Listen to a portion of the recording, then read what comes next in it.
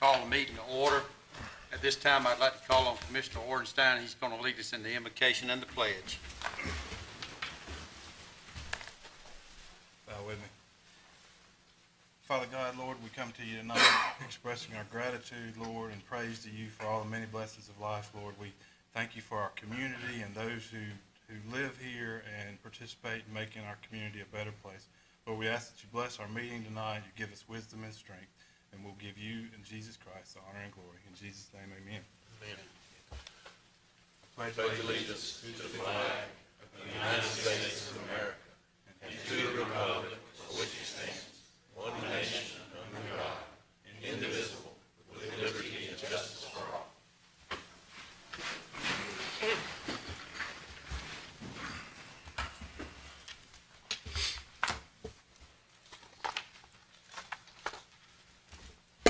Okay, Commissioners, inside your packet, you'll find your minutes from the work session of August the 10th and your regular session minutes of August the 11th. If there are no additions, deletions, or corrections at this time, I'll entertain a motion to approve the minutes. Motion to approve. We have a motion to approve. We have a second. Second. We have a second. Any discussion? Hearing none, we'll call the vote. All in favor signify by aye. Aye. Any opposed, like sign. Hearing none, the motion carries.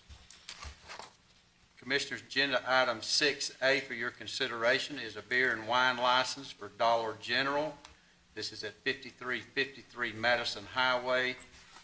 This establishment is on the corner of Madison Highway and Jumping Gully Road in Clyteville. Ms. Black, you presenting? Yes, sir. Again, this is for a license for the sale of beer and wine for consumption off premises. They do not currently have an alcohol license at this establishment. Do we have any questions for Ms. Black? Hearing none, I'll entertain a motion.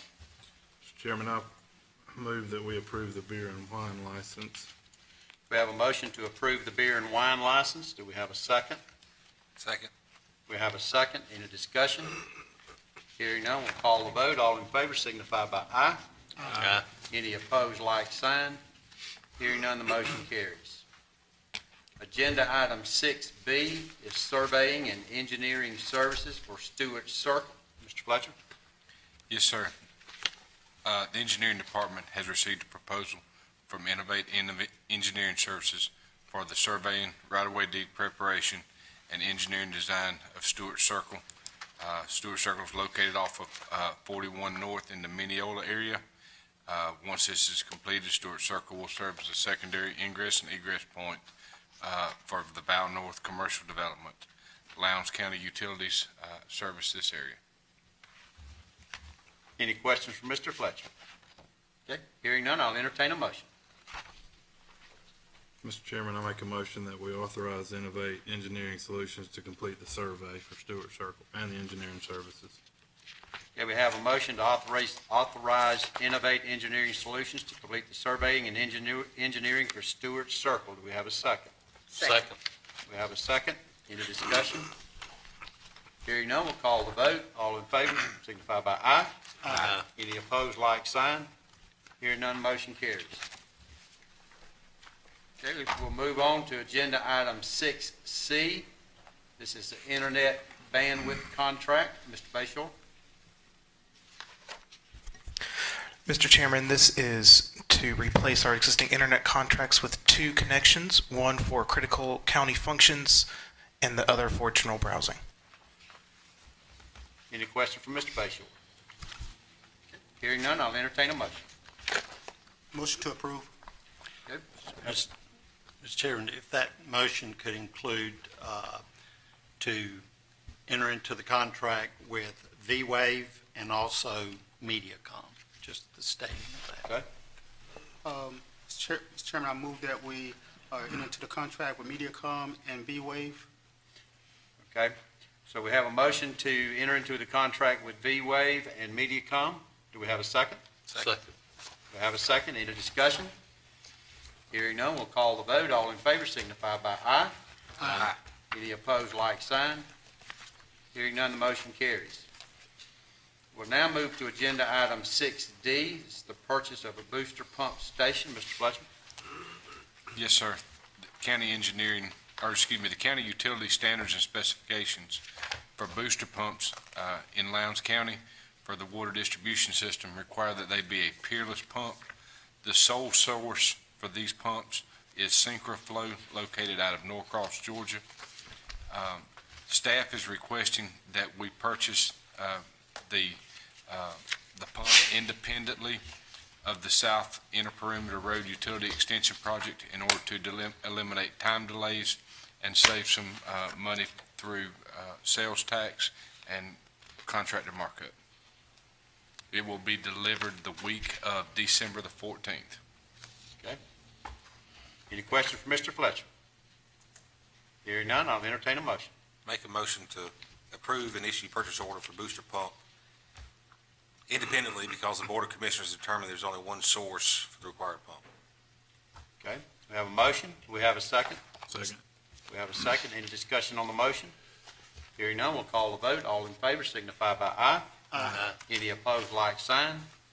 Hearing none, the motion carries. We'll now move on to agenda item 6E.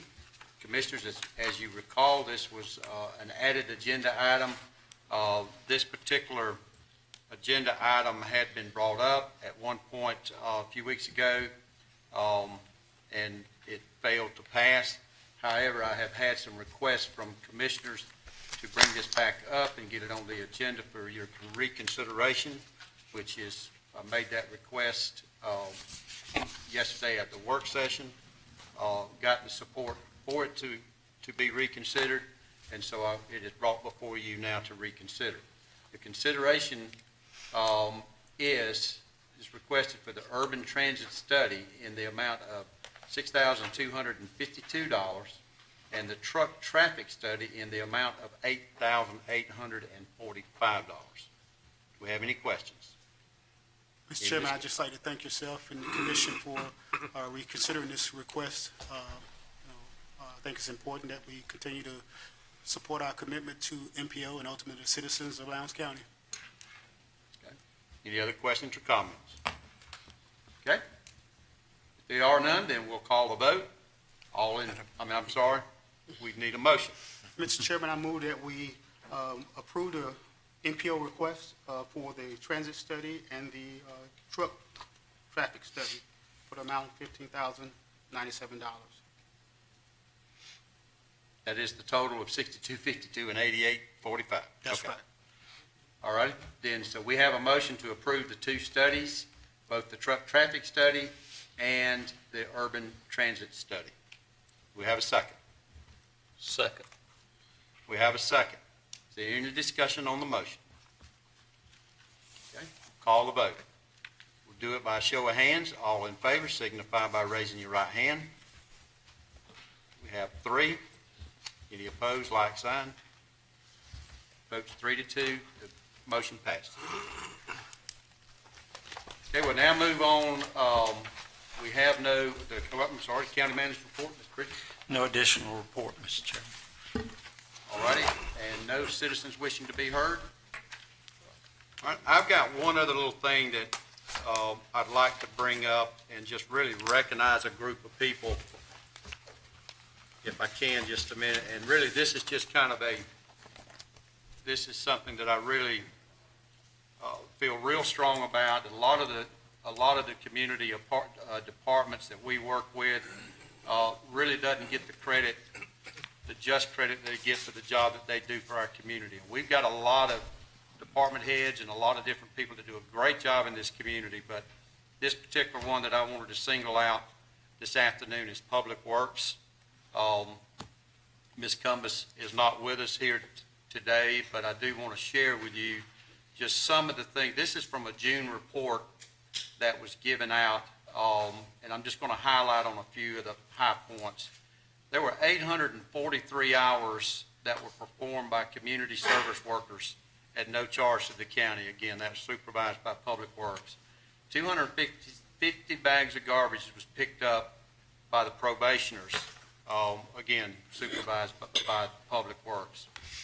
They had on administrative on-call, they personal dispatched 18-hour calls in June. 9 calls were for trees in the road, 1 call was for a washout, 1 call for potholes in the road, 5 calls for alarms that were going off, 1 call for power outage, 1 call for plumbing problems at the 4-H camp. And again, their average response time to any of these issues was 2 hours. Again, that's great response time to the needs of the citizens, and not only the citizens, but the employees of Lowndes County as well. Some other high notes, 637 road miles were graded in the month of June. Tremendous amount of work there. This one is a little bit troubling, and this is something that we're going to have to address as we move forward, but again, these are just factual information that's provided. 8.74 tons of mixed bulky waste was collected from the roads and illegal dumping in Lowndes County just in 1 month. It's a huge number. 106 work orders were completed in facilities maintenance during June. Again, that's a huge workload to be completing work orders just in 1 month. Another number that's just really jumps out at you, 19,136 pieces of mail were processed for Lowndes County in the month of June. And this one right here is extremely important, Commissioners. And again, they did all this work and a lot of other work with 0 accidents resulting in medical attention and no lost time during the month of June. So not only doing a great job for Lowndes County, but doing it very, very safely for their employees. And I wish Robin was here to get a little bit of recognition for that. But again, I want to just commend not only Robin, but her staff in Public Works for a great job that they do for this community. And again, if you get the opportunity, please let her know that, and as well as a lot of the other department heads too, and the great jobs that they do. So again, thank y'all very much. All righty, is there any other business? Hearing none, I'll entertain a motion to adjourn. Motion to adjourn.